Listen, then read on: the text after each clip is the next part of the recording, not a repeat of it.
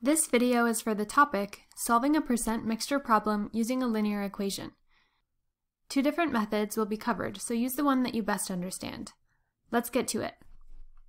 Here is the problem. In the lab, David has two solutions that contain alcohol and is mixing them with each other. Solution A is 51% alcohol and solution B is 23% alcohol. He uses 1400 milliliters of solution A. How many milliliters of solution B does he use if the resulting mixture has a 31% alcohol solution? Let's start by writing out the knowns and unknowns. For solution A, we know that the solution is 51% alcohol. We also know that the volume is 1400 milliliters. What do we know about solution B? We know that the solution is 23% alcohol, but we were not given the volume of solution B. That's correct. Last, for the resulting mixture of solutions A and B, we know that the percent alcohol is 31%, but we do not know the volume of the mixture. We are asked to find the volume of solution B, so we will use the variable x to represent this quantity. Our next step is to build an organizational table. Because we are mixing two solutions to create a mixture, let's label the cells in the first column as solution A, solution B, and mixture. Since we know the amount of solution A, and we define the amount of solution B as x, we can say that the amount of the mixture of the two solutions will be the sum of the amounts of solution A and B, or 1400 plus x. Now we will enter the purity in terms of alcohol into the third column and convert the percentages to decimals. We will multiply horizontally to find the amount of alcohol in solution A, B, and the mixture, and enter those values into the last column. The amount of alcohol in solution A is 0.51 times 1400.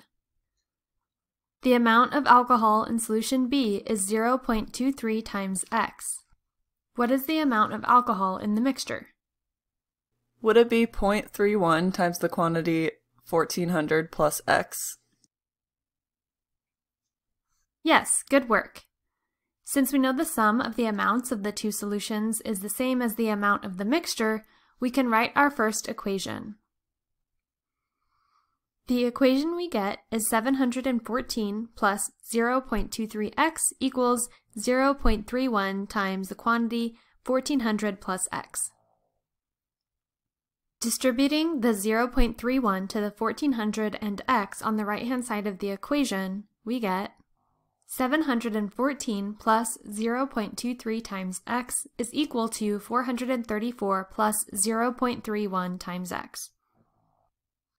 Subtracting 0.23 times x from both sides of the equation, we write 714 is equal to 434 plus 0.08 times x. Subtracting 434 from both sides of the equation, we write 280 is equal to 0.08 times x. Dividing both sides of the equation by 0.08, we get x is equal to 3,500 milliliters. What does this mean in terms of the word problem? This means that to make the mixture, we must add 3,500 milliliters of solution B. That's right. Let's do one more example. This time we will use a method that does not require a table to organize the information. Two factory plants are making solar panels. Last week, plant A produced 2 times as many solar panels as plant B. 6% of the solar panels from plant A and 8% of the solar panels from plant B were defective. How many solar panels did plant B produce if the two plants together produced 1,840 defective solar panels? Again, we can write out our known information. Of the total panels produced, 6% from plant A are defective. For plant B, 8% are defective.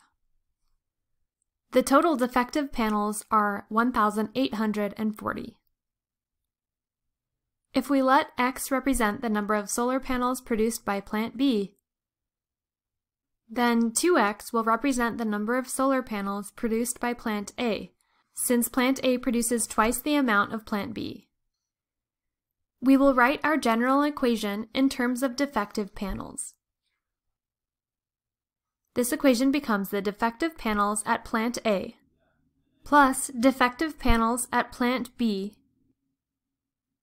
will be equal to the total defective panels of both plants A and B. To determine the amount of defective panels for each case, we can multiply the percent defective by the total number of panels.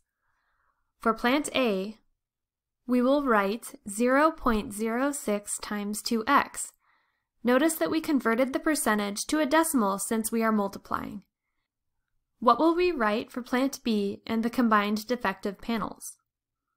For plant B, I think it would be 0.08 times x. And for the combined, we would just write 1,840 since we are already given that value.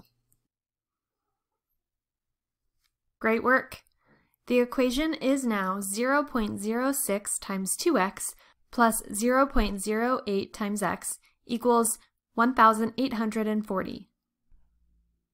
Multiplying 0.06 times 2x, we write 0.12 times x.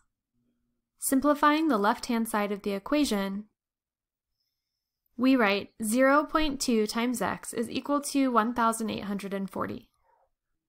Dividing both sides of the equation by 0.2, we write x is equal to 9,200.